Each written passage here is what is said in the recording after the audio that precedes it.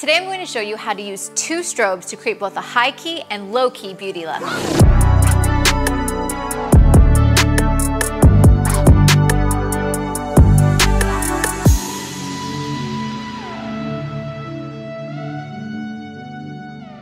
Hey everybody, Lindsay Adler here, and I'd like to begin by talking about the differences between high key and low key lighting. So what do those terms mean? Fundamentally, high key lighting is when an image is made up of predominantly lighter tones. So in other words, there's not too much in the way of shadows. However, when you go to a low key image, it means most of the image is predominantly darker tones, more shadows, a lot of depth and dimension. So when I'm thinking about the moods created by these two styles of lighting, I'm thinking high key means bright or happy, upbeat, ethereal. Any of those descriptors are a perfect indication of when I'd want to grab high key lighting. All right, now let's go to the opposite side. Let's go with low key. I think of dramatic, sculptural, dark, mysterious. And so if that's what I'm looking for out of a photograph, well then I gravitate to low key lighting. You can create high key or low key lighting no matter how many pieces of gear you have. So even if you just have natural light, 1 strobe, 2 strobes, or 10 strobes, you can use the light and shape the light to be either a high key look or a low key look. All right, so what I'd like to do in this video is take you through how I use 2 strobes and I make little changes to take the image from something really glowing and really high key to suddenly really dark and dramatic. All right, let's talk about the lighting. We're going to begin with our main light. Now, if I want to create a high key image, I need to create minimal shadows. And to do that, I want to have my main light more centered on my subject's face, a little bit flatter on, because that reduces the amount of shadows. And so right now I have my beauty dish placed in a paramount lighting position. Paramount means that the shadow underneath her nose is small and centered. All right, so I've got that position of light. Now I've chosen a beauty dish because a beauty dish is both soft and flattering on the skin, but adds a little bit more pop and contrast to the image. So we're going to begin there with strobe number 1. Okay. All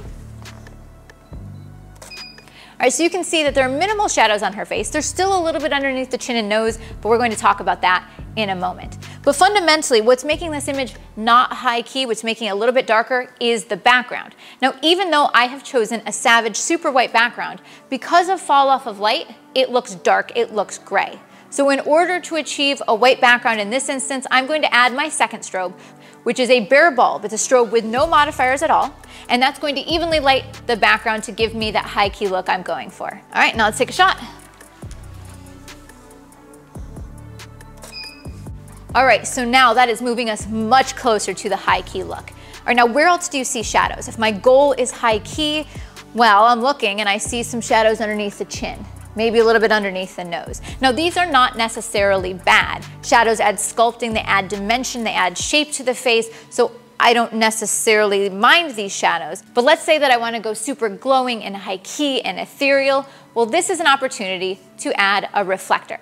Now popping that reflector underneath her chin, I can have a white reflector just to lift up and soften the shadows a little bit, or silver if I really want to eliminate those shadows and give me a little bit more contrast to the image.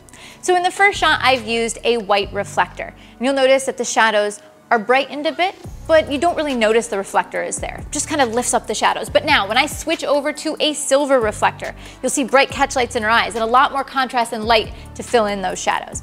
Neither one is right or wrong. It just depends on what you're going for. So the lighting setup that we have here is one of the most common beauty lighting setups, and it is called clamshell lighting. One light lighting the face and a second light below, so the subject's head is like the pearl and the clam.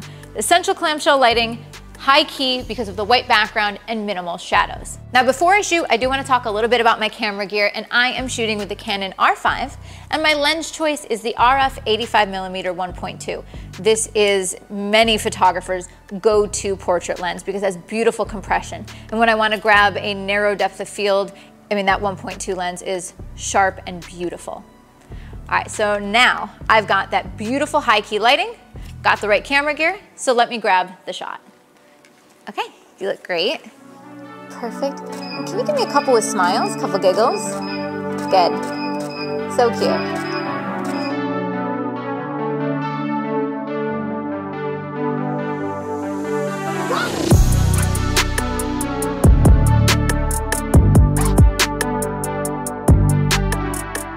Okay, so we've got some beautiful high key shots. Now it's time to go the exact opposite, and we need to introduce some shadows and some drama. All right, so let's begin first by removing the reflector. All right, so that gives us a little bit more shadows, but that's not nearly dramatic enough. Now, right now I have that white background. I know that I'm not going to want the background to be pure white, so I am going to use the background light, but let me turn it off for the time being until we get our main light in place. Let me just flip that off. All right, so there are several different ways that I can introduce more shadows through the main light. One of the ways is to move the light further off to the side. That introduces more shadows and more dimension. But I want to show you one of my favorite ways to create more shadow in image, and that is adding a grid. So what grids do fundamentally is they narrow the beam of light. They prevent the spread of the light. Now, what it also has a side effect of doing is it makes it so that less light will reach the background. I have many tutorials that go much more in depth into grids. So I'm going to begin by adding a grid to my beauty dish. So not only did I turn the background light off, but when I add the grid to the beauty dish, that background is going to go nearly black. So I've darkened the background. We've gotten rid of the fill reflector, but how can I make this even more low-key, even more dramatic? What we're going to do is we're going to create something called short light. That means when I move that main light further around to the side, at some point, the shadows are actually pointed towards camera instead of away. The reason it's called short light is the light on her face, the actual illumination, it appears short, like it's smaller.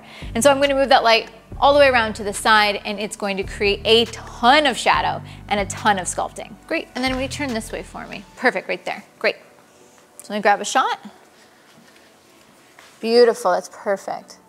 All right, so let's take a look at the changes here. Now, when I move the light off to short light position, you can see that there's still beautiful exposure, beautiful light on her face, but there is a lot of shadow now, which of course is moving us far in that direction of low key. But you'll also notice that the background appears black. Now, in the previous shot, the background was a little bit of a darker gray, and that's because some of the main light was still reaching that white background. But now that we move the light off to the side, all of the light is kicking the opposite direction of the background, and so it becomes pure black. So this is giving me quite a low-key look. However, right now we're only using one strobe. Sure, I could do that, but I actually think we'd benefit and have a little bit more of a refined image by adding our second strobe.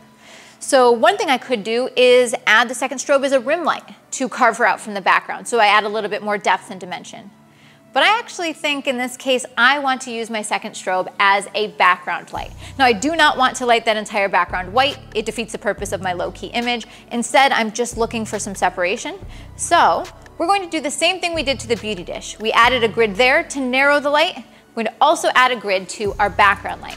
And what that'll do is it'll create just a little bit of light, just a little bit of halo behind my subject, just enough to give us separation, but still maintaining that low-key look. All right, we've added the grid, and you can see behind her head that there's just that beautiful gradient, beautiful halo of light. Now, I could have just used one strobe, but I actually think this looks a little bit more refined, and I think she kind of looks more heavenly and more glowing. All right, so I like the drama that's going on here, and so I'm going to grab a couple of shots of this moodier, more intense look. Okay, just like that's beautiful.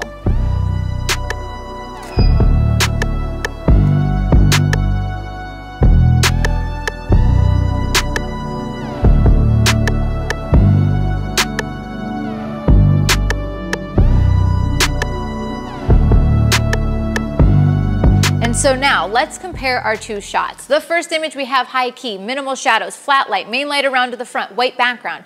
And now our second image, low key, main light off to the side, a lot of shadows and dimension, and just a little bit of kiss of light on the background.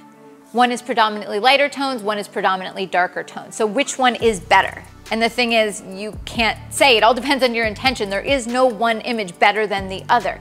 Remember the adjectives I said in the beginning. Do you want the image to be upbeat and ethereal and glowing? Well, that'd be high key setup. Or do you want it to be mysterious and dark? Well, that would be this low key setup. And so whenever you approach a shoot, you should go in knowing your intentions and the mood you are trying to convey. So what I want you to notice is that these two setups, although they look completely different, involved actually pretty subtle changes. Adding grids and moving the main light off to the side. So if you understand the tools available to you, you can make drastically different looking images in a very short period of time. All right, so now you understand the differences and ways to achieve both high key and low key lighting. So if you want to know the gear used in the making of these images, be sure to check out the links in the description below. And of course, visit adorama.com. And I'm definitely going to suggest that you guys should subscribe, because if you want to know more about lighting, more about fashion and beauty, I've got a lot more videos coming your way. See you next time.